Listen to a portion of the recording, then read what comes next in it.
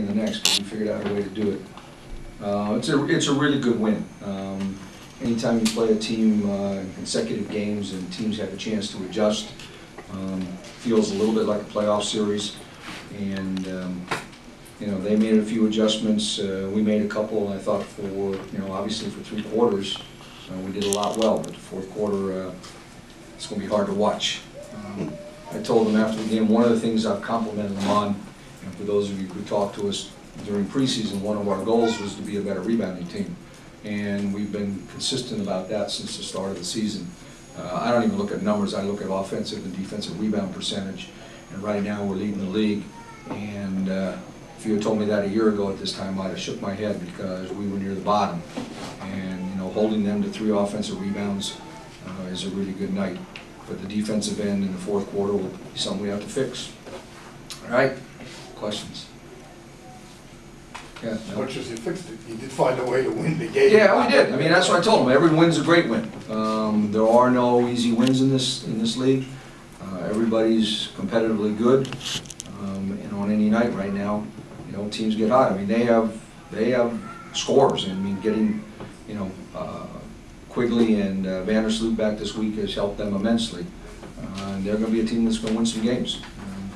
They're hard to play against because they have scores. And we're going to see them again in about a month. We'll have to kind of remind ourselves about a few of the things that happened here. Coach, do you think it was some of their adjustments, again, playing so close together, that might have led to Elena's slow shooting start? Maybe. I mean, I didn't really think of it in those terms. It was more they've just focused on double teaming her when she got it down low and make her be a passer. She's going to see that fair enough nights. I thought Tiana Hawkins took some pressure off her in the first half, coming in and making some shots. Our guards made shots early. We shot the ball reasonably well for most of the game until late in the game. And she's going to see defensive light. It's not something that's new to her. And despite all that, she comes out and gets 20. So she's really not getting to the line much yet. But I'm okay with where she is right now with that. Yeah. First game without Emma, what did you think about how Crystal did? And she's such a good defensive presence. Our rebounding's good, with her, and Tiana has been so good that you can rotate those people a little bit, minute-wise, and you get some pretty good production. I mean, I thought they, for the most part, played pretty well. This is the first game we've really played Asia very many minutes, taking some of Emma's minutes. And she was a little wound up tonight, so I think it was good to get that out of her system a little bit. But I thought the one thing that has helped us is that we didn't have Emma for much of training camp.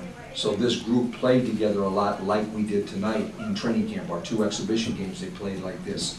So that rotation was actually easier. It was harder almost the first couple games trying to get Emma back in without any practice, which will be a problem when she comes back in a month. Hopefully we're rolling enough that we can, sustain it until she gets here. all right, Miss 6 o'clock on the Good.